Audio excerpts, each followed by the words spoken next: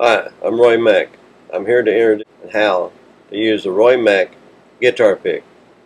Let's get started. There's a little teardrop pick and a holder.